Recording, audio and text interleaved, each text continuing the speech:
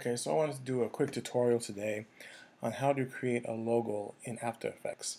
So, there's all these logo creation programs, but if you have After Effects, it's just as good as any of those. Okay, so here I got a logo for my daughter's business here, for birth services, which is a doula service program for pregnant women.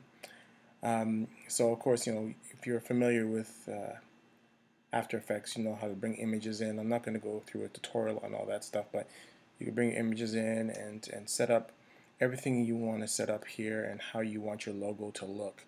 Okay, so this is how I want the logo to look, but of course I don't want the black background. So if you want an idea of what it's going to look like with a transparent background, there's a little toggle switch here which switches it into a transparency grid so you can see it in alpha. Okay, so this is what it'll actually look like, but it's good to just turn that off so you can actually see what you've done around your edges, and if you want to do any feathering or anything you want to do in your images.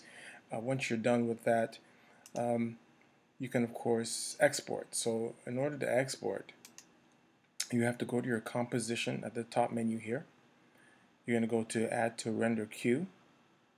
Actually, I'm sorry, but do this a different way. We're going to go to the composition and we're going to save a frame, because we just want to save a frame. You want to add to render queue if, say, you have some sort of motion effects happening in the label, like say the globe here was spinning or something like that, and you want to create a short video that has a transparent background. Then you'd go to add to render queue.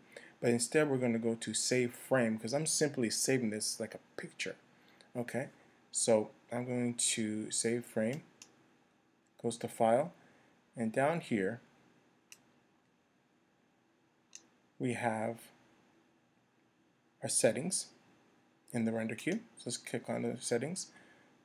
I'm going to change the format here to a PNG sequence. It's very important. If you do anything else, you're not going to get a transparent background. Trust me, I did a lot of trial and error with this.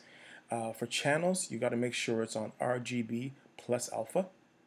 Okay. So again, PNG sequence and RGB plus alpha.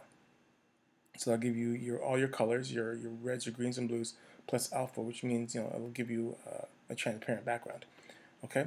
So we have no sound in this because we just want a still image. So we're going to click OK. We're going to go down here and we're going to name the output. I want to go to my desktop, so I'm just going to call it a new logo. Okay, click Save. Then I'm going to render. So it's done. So it should be gone to my desktop. So let's minimize this window. And here it is, new logo. Just double click it, and you see it has a gray background here, but once you import it into where you want it to go, it'll be transparent. So let's try this out. I got my Adobe Premiere here ready with the tutorial I've done for my daughter. There she is there. Hello, Natalia. And I'm going to import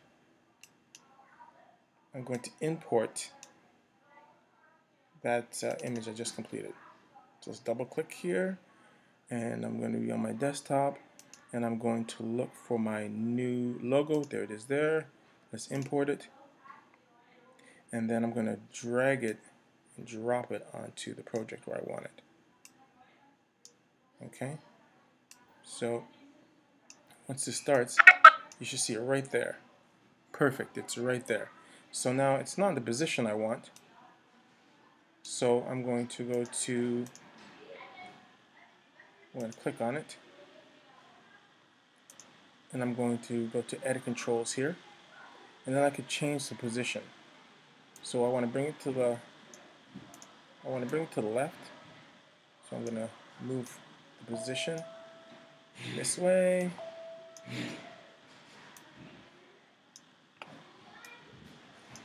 And of course, it's way too big. Ooh, it's too far to the left. So bring it back a little bit this way.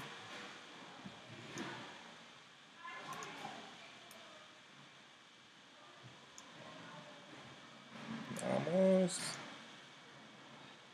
And I'm going to want to scale it down a little bit too. So let's scale it down a little bit. You don't want it that big. And then there it is. And of course, once you drop it on your, wherever you want to drop it on, whether you're in Premiere Pro or whatever program you're using, you can drop it on. Of course, you can just lengthen it. If you want it to be there for the whole video, you can just lengthen it, and then it'll stay there for the whole video. Transparent background, and then let's see what it looks like. Hi everyone, I hope you're all having an amazing day. I'm Natalia, and welcome to New Mom, New World. Today I'm sorry for the lag in the video. My computer is not the fastest. Let's just control that and put it at a quarter of the speed. we're going to be talking about what is a doula. A doula by definition is... And that's it. Enjoy.